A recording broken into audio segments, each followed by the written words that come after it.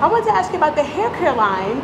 I know nothing about the hair care line. We're not really asking you so much about like the details. I want to know your opinion. Some fans were like, well, Beyonce with hair extensions, what would she know? But her mom, I believe, is like part co-founder, and she had a salon.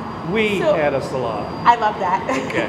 Right. So what's your, like, takeaway for fans who are kind of questioning the solidness of validity of the hair care line? I don't know what to tell you, but we had a hair salon for 17 years. It was the top hair salon in Houston. Must have some credibility, right? Right, it means that she knows what she's talking about. 17 years, top hair salon.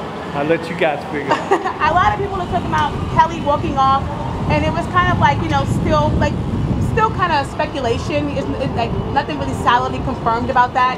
Do you think that she would do something like that or have that kind of diva attitude? Oh, Kelly is a sweetheart. Kelly lived with us. I look at Kelly as my daughter, and I don't know what happened, but I can tell you one thing I do know. She's not a diva.